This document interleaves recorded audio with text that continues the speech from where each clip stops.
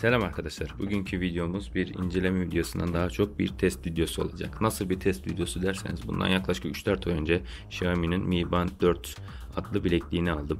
Bu bilekliği almadaki asıl amacım adımlarımı ve nabızımı doğru bir şekilde ölçüp ölçmediğini görmekti açıkçası. Adım noktasında inceleme yaptığımda doğru sonuçları veriyor. Yani duraksayarak ve devamlı yürüdüğüm takdirde adımları doğru bir şekilde gösteriyor. Fakat bilekliğin en önemli ikinci özelliği nabız göstergesi.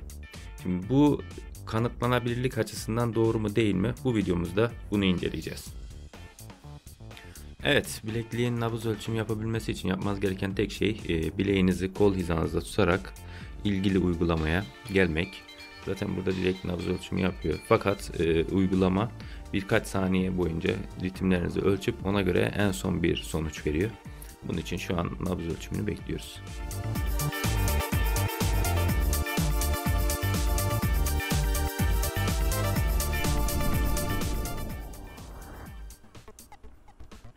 Evet, ölçüm bitti.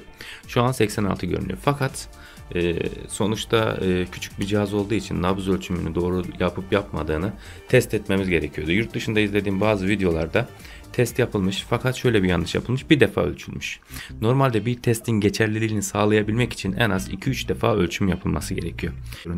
Şimdi alanında uzman bir firma olan, tansiyon aletlerinde çok geçerliliği olan bir firma olan Omron markasıyla burada nabız ölçümümüzü alacağız ve Xiaomi Mi Band ile karşılaştıracağız.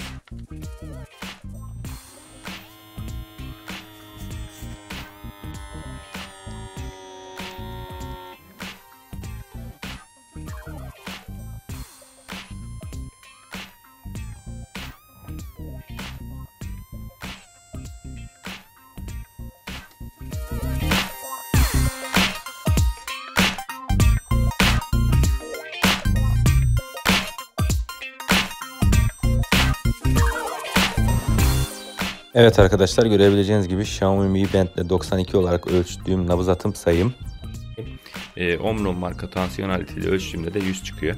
Tabi bunu pekiştirmek için birkaç tane daha test yapacağız. O testler sonucunda güvenilirliğini kanıtlayacağız.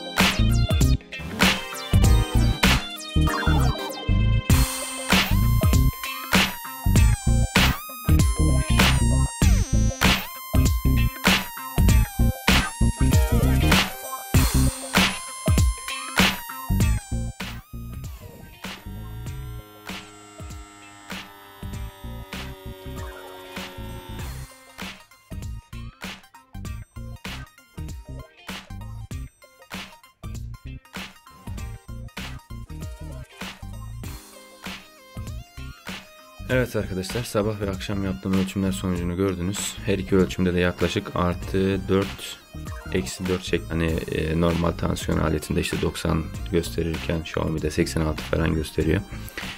Güvenilirliği çok yüksek diyemeyiz ama normal şartlar altında güvenilir diyebiliriz. Yani en azından kolunuzda bularak size bir fikir sahibi olmanızı sağlayabilir. Videomu izlediğiniz için teşekkür ediyorum. Diğer videolarda görüşmek üzere diyorum.